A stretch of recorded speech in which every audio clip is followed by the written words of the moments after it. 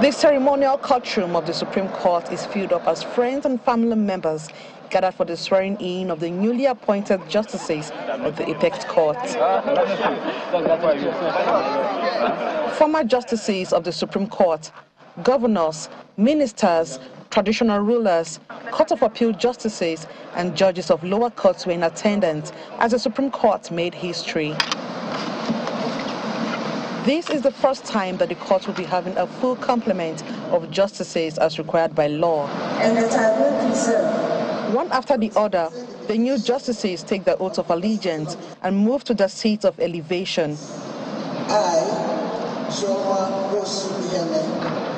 The Chief Justice of Nigeria performed the swearing-in ceremony and admonished the justices on what is ahead of them. At this level of adjudication, your Lordship should begin to see yourself as the representatives of the Almighty God on earth, because any judgment given at this level can only be overturned in heaven.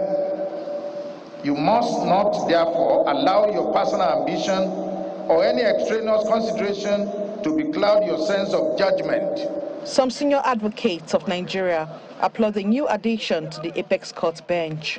To think that people go all over the world saying that for a case to go through the hierarchy of Nigerian judiciary, it will take almost 30 years. It's not a good advertisement for our judicial system. So now we mean business. We believe that we can reduce things drastically and make sure that we can even contain things to maybe 6 years, 7 years. There will be a very sharp departure from what has been going on because you have more hands.